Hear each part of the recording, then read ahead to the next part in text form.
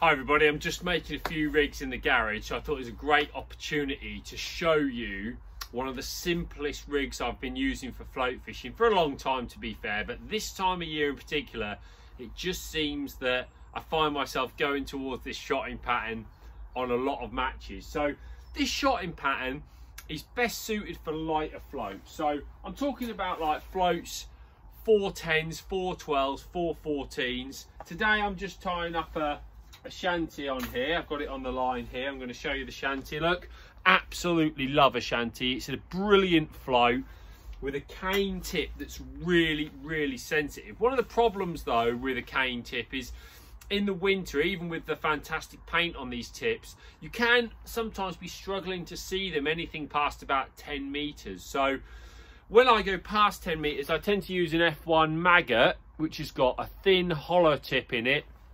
Again, a brilliant float, very visible bristle. It's not quite as sensitive as that cane bristle from the shanty. So where I can see the shanty, it's always my first choice. But when I get that little bit further out, I find that the F1 maggot allows me to see it and fish with it so much easier. So I'll always err on that sort of side. But this shotting pattern is designed for these sorts of floats. So 410s, 412s, 414s, maybe even 416s, depending on where you're fishing. It's really straightforward.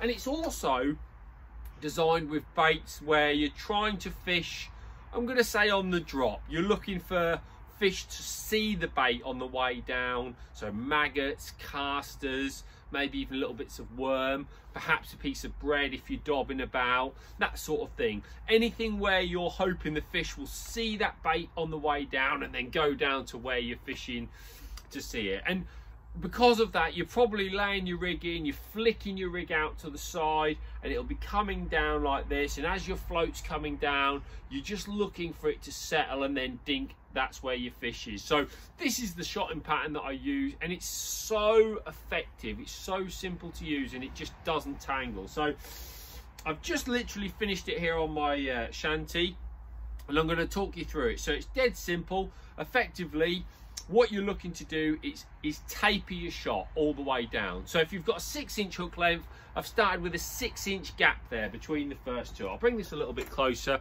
maybe we'll be able to see it there. So I've got a 6-inch gap there. If I hold that up between the first two shot, the next shot along is 5 inches away.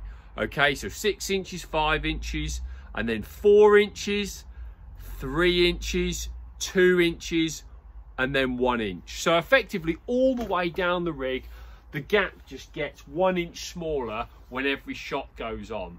And what that does is it means that the shot that are closer together fall a little bit quicker, and they just naturally push that last bit of the rig away from the bulk, and just means that you get a nice constant fall of your bait. Again, don't get me wrong, this isn't natural for a fish. A fish doesn't look at a bait whizzing past with shot and think it's necessarily natural, but for me it's something that catches their eye. If you were going for natural, you'd have next to no shot on whatsoever, or a tiny 13, something like that. This is more about the bait is falling down through the water, the fish go, what's that? And then they turn and they go to their bait. All right, so not a really tight bulk that just rockets down. This is more just that almost progressive bulk. And what I've done is it's number 10s for the first 4 shot, and then the last few are number 9s. And you can see there I've got 1, 2, 3, 4 number 10s and 4 number 9s. And once you've got to 1 inch, you can see there the final 2 shot are just next to the last shot. So it's almost like a bulk and then tapered down below it. And if I was using 412s, I don't even need that bulk. And if I'm using a 410s, I actually don't even get to that last 1 inch. It's just number 10s, and it'll be 6 inch, 5 inch, 4 inch, 3 inch, 2 inch, and that's all you need. It's really simple to do. All I do when I'm trying to get the shot in the right position is I've got a little tape measure here on my board, and I've got a pin nail on the end here of the tape measure, and I just hold it along the tape measure and nip the shot on where I want it. I know that there's some great things out there that you can get for doing things like that. So doing your rigs like this is really straightforward, but it's a really simple rig, and I find myself using this on nearly every venue that I go to during the winter. Hope you've enjoyed that little tip there. Get yourself a few rigs tied so you're ready for the weekend.